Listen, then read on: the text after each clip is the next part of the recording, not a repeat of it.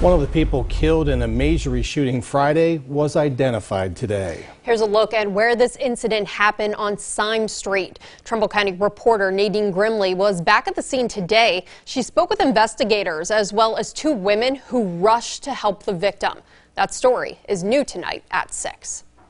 Brookfield Police have identified the woman killed in Friday's shooting as 34-year-old Diana Rice. Police were sent to her Syme Street home Friday afternoon for a verbal argument. Her ex just showed up, and then they're sitting there talking, and then they're sitting there, and she's been cheating on me this whole time, and then she's telling me to get out of her house. They've been fighting quite a bit lately, and from my understanding, I don't think she wanted to be with him anymore. When police arrived, they discovered two people had been shot. Investigators say Rice was in a car in her driveway when she was shot in the neck.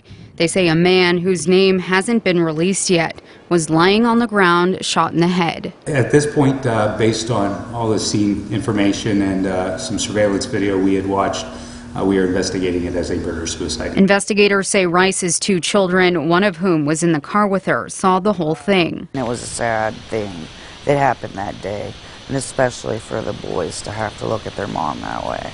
Dawn Taunton and Jessica Van Tassel were at the house next door when the shooting happened. They ran over to see if they could help. It messes with me.